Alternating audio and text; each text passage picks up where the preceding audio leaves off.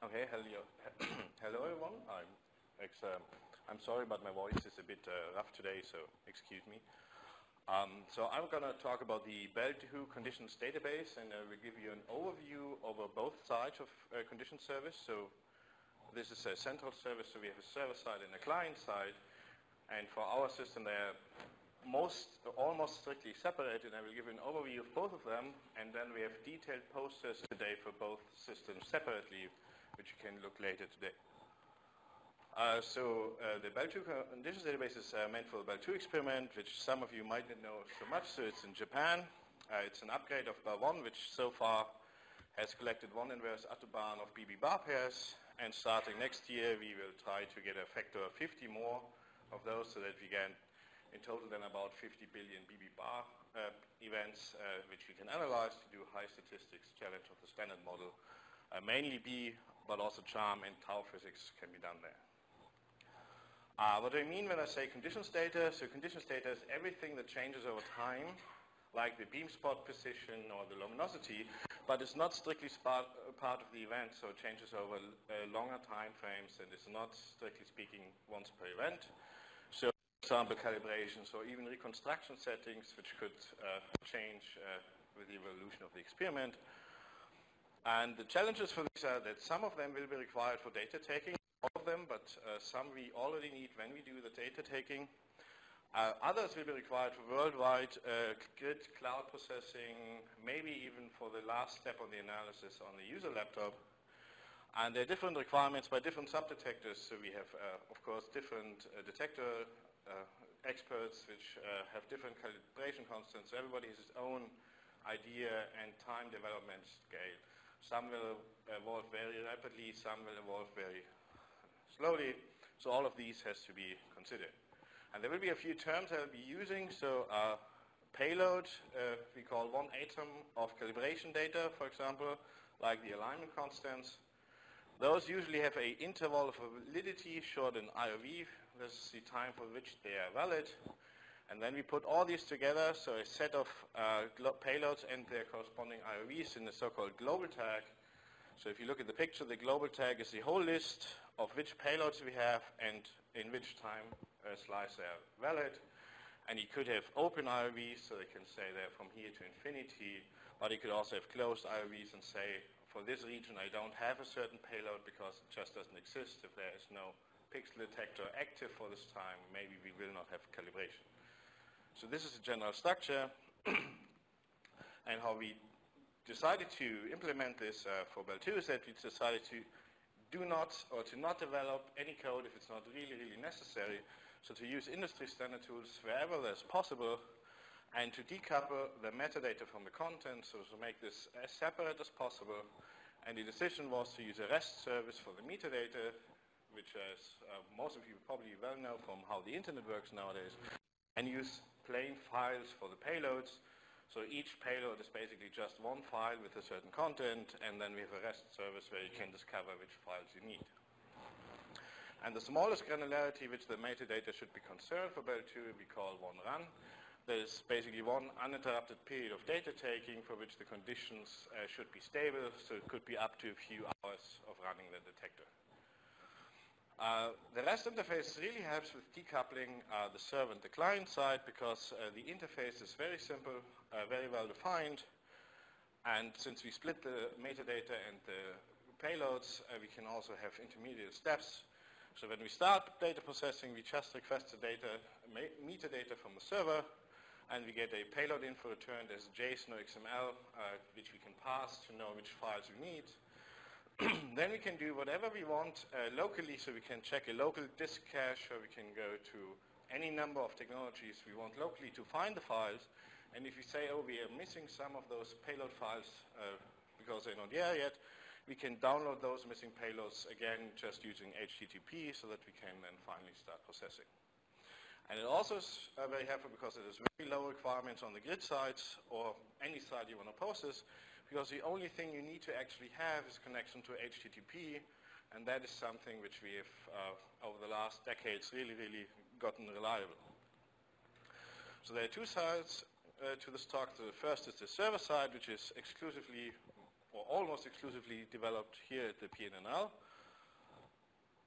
So the current setup is that we have two separate services. There's one service for the metadata, so the DB access, and one service for the payload file download.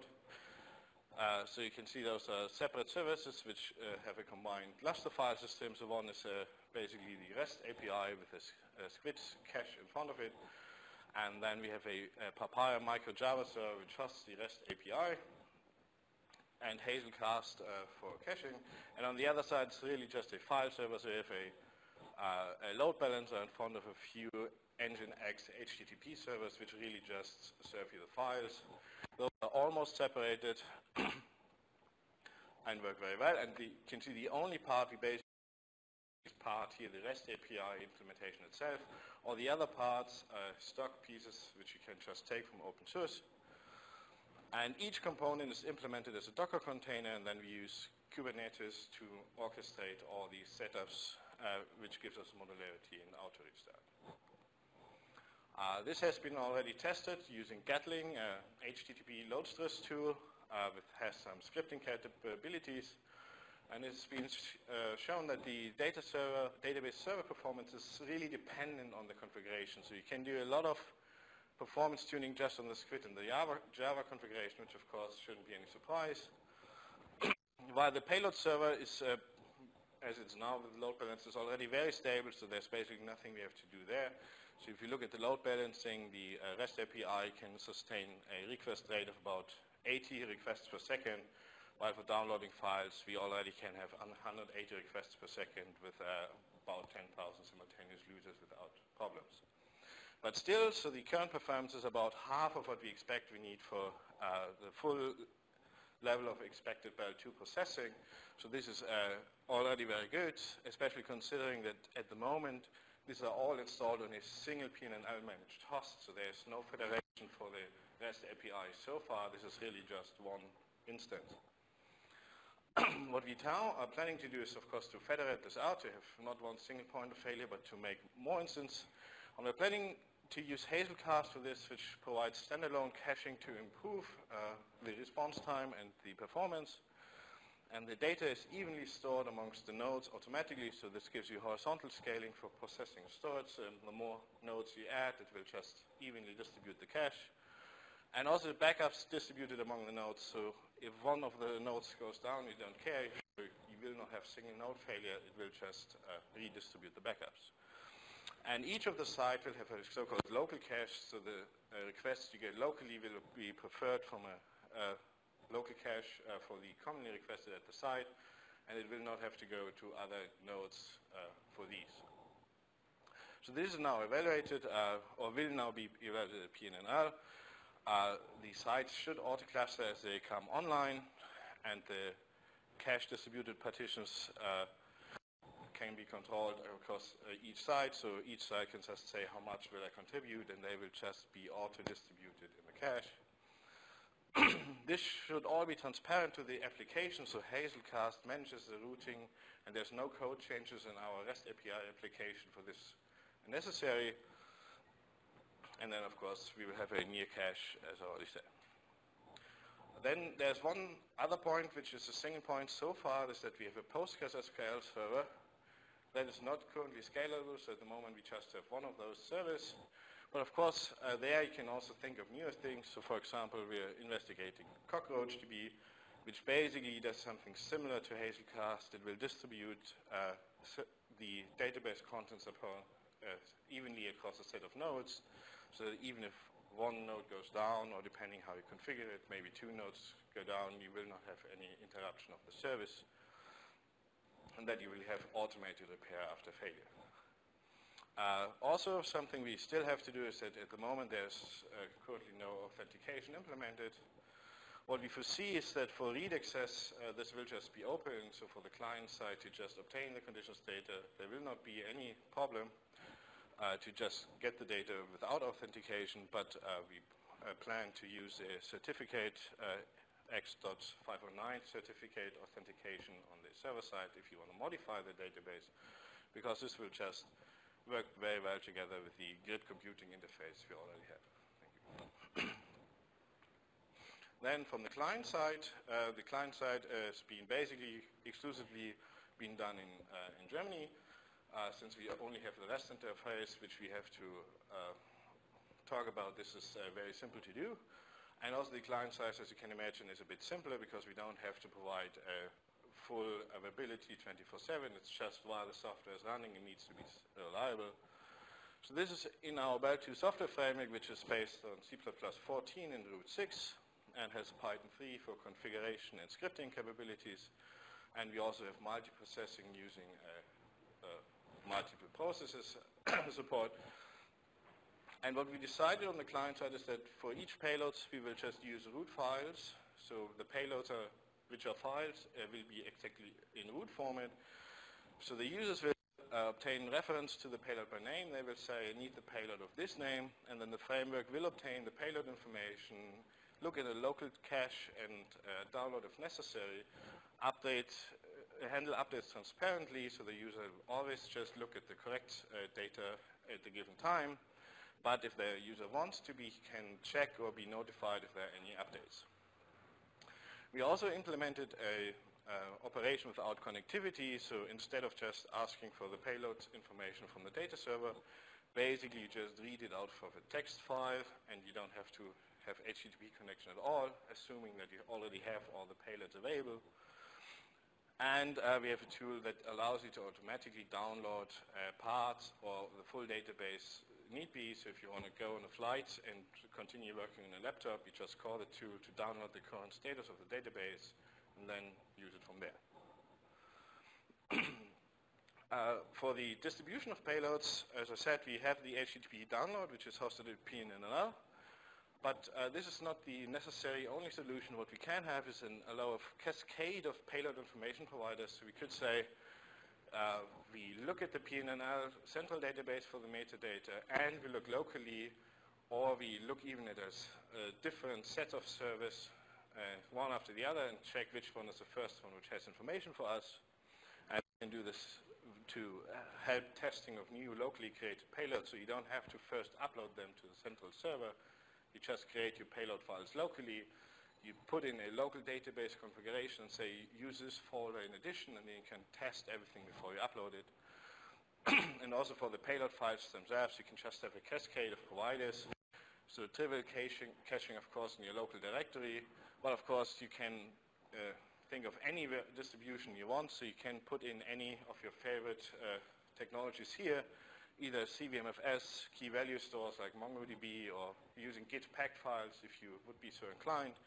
So we foresee that we have this flexible, so if a certain site says, we have problems with our CVMFS scalability, could you please give us an interface to this and this technology? This is no problem because this is completely independent to the PNNL service, to the central service. We just need to be able to get a file with a certain name. And then we always have HTTP as a reliable fallback. And then, of course, we also have a command line interface, so they can easily handle this. And I just want to point out here that also this says, if you work with HTTP, there's a million of very good libraries for you to work with. So if you haven't seen this before, I really suggest if you use Python, you use a requests library, because then really just looping over all the lists of available payloads can be done completely in like 5 lines of code. So this allows us to give a very user-friendly conditions database command line so that you, for example, can say, please show me differences between two tags. It will download the information and show you in like gitdiff in a format what has changed between two different tags, so you can easily see what are the problems, what changed in between. That brings me to the conclusions. So we have a Belle 2 conditions database which tries to leverage all the existing tools wherever possible. It's a RESTful API, so easy, well-defined interface which is used between client and server. The server is a payload content agnostic web service, so it provides the metadata and the files, but it doesn't need to know what's in the files, implemented using industry tools. And single server setup is already at half the expected needed performance, and we're still in the process of federating this out to a more complex setup. And the client uses then by default root as file payloads with automatic updates in an offline mode. and has an independent command line client implemented in Python, which makes life very easy for the user. And if you want to see more details on both of these, we have later 2 posters available.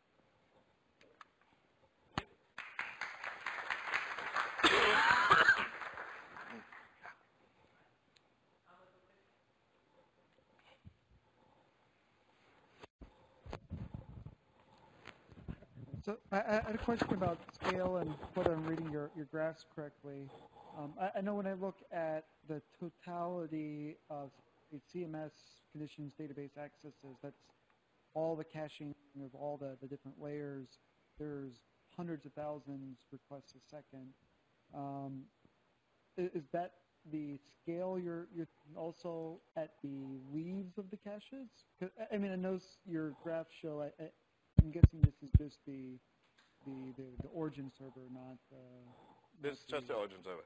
So what hit rate are you planning for? Or for every process you start, there will be exactly 1 request to the database for getting the metadata, and this is this hit rate. So if you have 80 jobs running in parallel worldwide at the moment, or starting per second, we are fine. Once the process is running, it will not talk to the database anymore. It's just at the beginning for initiation, there's 1 request to get all the information, and then only if there's something missing, we go for the file server, which can already handle a lot more. Okay, so the granularity, the request is very different between LHC versus... Yes, so basically we have basically the server only manages per 1 run, which can be a few hours of data taking. So if you have a process which spans multiple runs, for each run he will request once, but this is usually only at the analysis stage where you don't need a lot of conditions data, just small. If you need a condition which changes more frequently than this run, this is handled transparently on the client side. And there will be just more objects in the payload, and he switches them on demand. Okay. Further comments or questions?